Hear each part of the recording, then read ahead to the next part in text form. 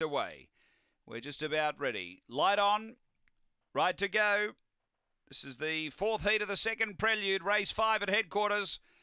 Away, Funambulist, a little sluggish away. Speed early, Ghost, Snazzy Girl. Then Flying B. Funambulist getting busy now. It got tight though. Copped a couple of bumps and dropped back and zipping around Straight Blaze and Flying B together. Third Ghost, Snazzy Girl. Funambulist trying to pick up and go again. Then Oakvale Blue from Proud Fernando and Quinny skittled right out the back. But up front at Straight Blaze getting away. Ghost, Snazzy Girl to second.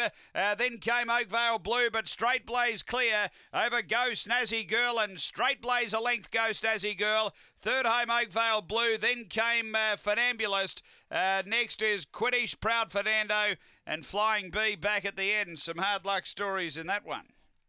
After race number 5 and 2 good Straight Blaze for Vadim Roz. Number 1.